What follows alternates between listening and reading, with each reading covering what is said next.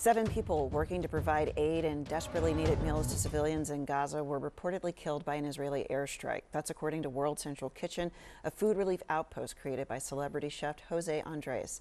The organization said the multinational group was in a marked convoy transporting food from a warehouse in what it called a deconflicted zone. It says the workers were targeted in an airstrike despite coordination with the Israeli military. Andres posted on X condemning the Israeli government, writing it needs to stop what he called the indiscriminate killing of civilians and restricting humanitarian aid.